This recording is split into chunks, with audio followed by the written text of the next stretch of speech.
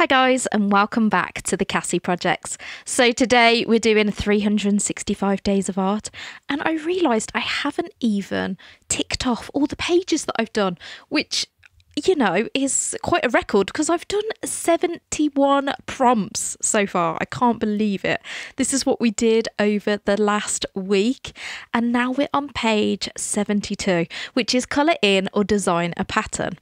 Now, you might recognise this from day one. It's exactly the same pattern. So let's try and do something a little bit different. I'm going to use Posca paint markers for a start, but also I don't want to actually colour them in. I'm actually going to do some polka dot to give the idea of it being coloured in, you know. And I go in with all these rainbow colours and I think it looks fantastic. It's very different to the first prompt, and that's what I wanted more than anything, for it to look a little bit different. Now, moving on to number 73, add trees to this half of the page.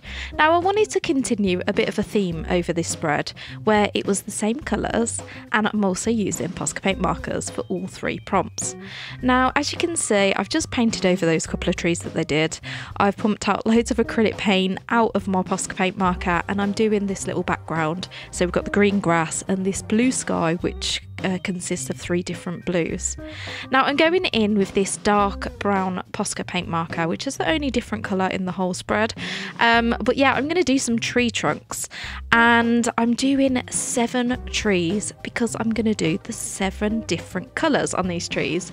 So we've got a little rainbow tree session going on. We've got red, orange, yellow, green, blue, purple and pink. And I really like how it turned out. I think it looks really pretty and dainty, and it just follows on from the pattern on the left page, I think, anyway.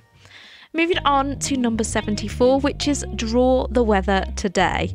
Now, today's weather is horrible. It is utterly miserable. I had to drop Darcy off at school and it was absolutely peeing it down with rain. So of course I'm going in with lots of blue, lots of raindrops.